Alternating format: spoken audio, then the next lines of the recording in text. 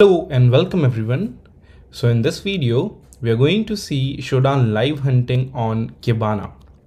So we are going to find instances where Kibana is running, and if we are able to see sensitive information into that or logs, then that particular vulnerability will fall under a P1 category of bug.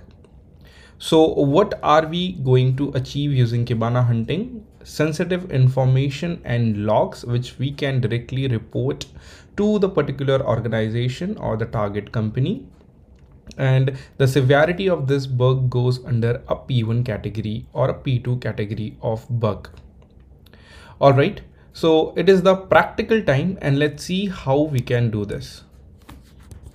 If you just search for Kibana on Google, you will get to know what actually the definition of Kibana is. It is an open source data visualization dashboard for Elasticsearch. So basically it gives a beautiful visualization of all the logs that have been collected into your particular organization. Now the visual representation be in the form of scatter plots, pie charts, or map of large volume of data. It can be anything. Okay. All right. So this was Kibana. Now let me just show you a report. Many security researchers have this technique and are being continuously using Kibana to identify log servers. Okay, and report it. So as you can see over here, I have a report, Shodan to bug bounty hunting unauthenticated Kibana log server. So as you can see here, the researchers just searched for this particular query, which was Kibana with content length 217. We are going to discuss why this specific query. So to sum up this particular report, the researcher got access to many of the Kibana log servers which were unauthenticated. He reported the bug severity was high and it was quickly acknowledged, and he got a jackpot, and he reported them with a good statement, and he even got a bounty for that. On the same day, another company Kibana server was opened, and this was reported to Bugcrowd, as you can see, and the bounty was for $300. Although the particular program which was found was out of scope, but the Bugcrowd team messaged, while the submission is out of scope, it is a great find and we appreciate your time and efforts. All right, so now let us see how we can do our live exploitation and hunting to find out unauthenticated Kibana log server instances. So we'll just go to Shodan and we are going to search the same search filter. As you can see, Kibana stands for the search results wherein we should match the keyword Kibana. Okay, so we are going to filter the results based on only the Kibana based instances. And then the content length 217 is basically the content length of a default Kibana page. Okay, so whenever you open a default Kibana page, in the response of the particular request, the length which comes is 217. So we are basically filtering our outputs based on the content length. Okay, the search results may change if you change the content length as well. All right, now we have got a couple of results and let us see one by one whatever sensitive information do we get, or do we get some of the unauthenticated Kibana servers. So let me just open up the first IP, which is 212.64.58.16.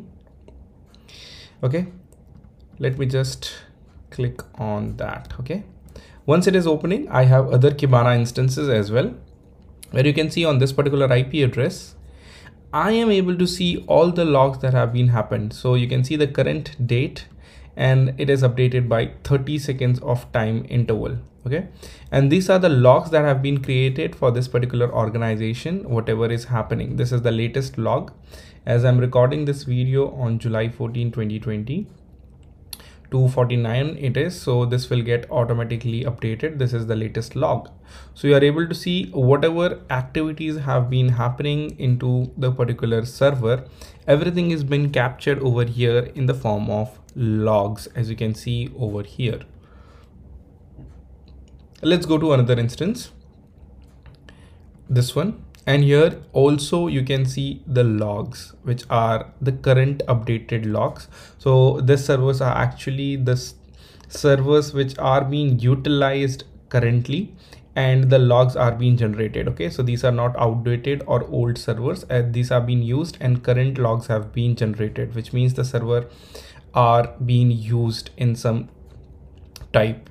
Okay, so if I just click on log trail over here, then you will be able to see all the log trails over here. Okay, and I have filtered the results based on the keyword access. Now you can see over here.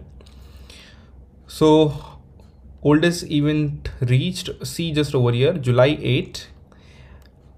The particular Docker Compose Gateway Docker is running on this particular port, and you can see the access URLs is this particular internal URL local, and this is the external URL from this particular Docker instance was being accessed. Okay, so this is all the logs for the Docker instance as we have searched for the keyword that is access.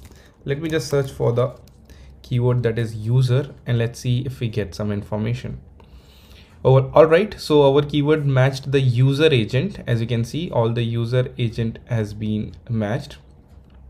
One important thing to notice over here is gateway, Docker Compose gateway. For this particular instance, the information you can see logging out the user tyher.ryanjacobs@nds.net. Okay, so we are able to see the username of the particular user, which operates the particular Docker, or the credentials which are being used to log in into that particular Docker instance. All right, so we have got a couple of more servers which have open unauthenticated servers. As you can see over here as well, we are getting the live logs, the latest logs, and you can see the status code is 200 for the particular request. The method request is get, the timestamp, the X forwarded IP from where the request is coming. Okay, this is the Intel Mac OS Macintosh user agent. Okay, so we are able to see all the current logs that are being coming to that particular server. All right, so this is one more instance which has been open.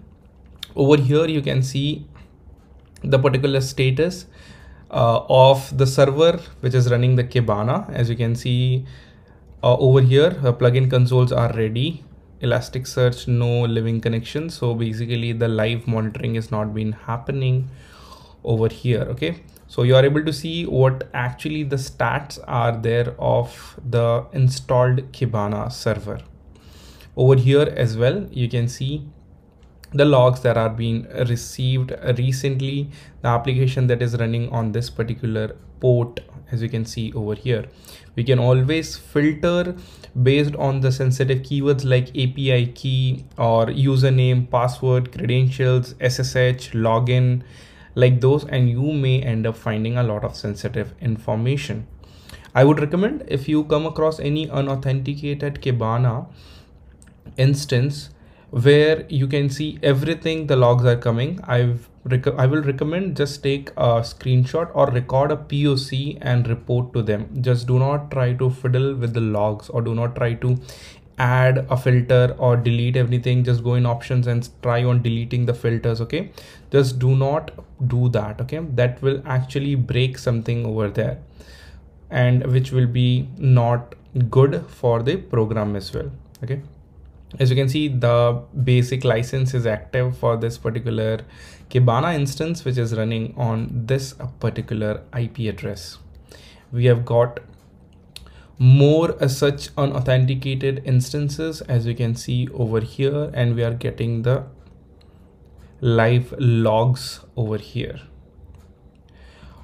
All right, so this was it for Kibana. I hope you guys understood how you can find unauthenticated Kibana servers wherein the live real-time logging and monitoring is happening. You can search the filters, you can add something, delete something, and you can find a lot of juicy information, internal endpoints and search filters from which you can search for SSH, for login, username, passwords, and information like that. Okay, but I will recommend not to search or do advanced search queries into that. Just report whatever you have got. This is actually enough to prove the severity that you are able to access the internal logs, which will directly mark your vulnerability as a P1 vulnerability, and you will be rewarded accordingly. So I hope you guys understood this video. Thank you.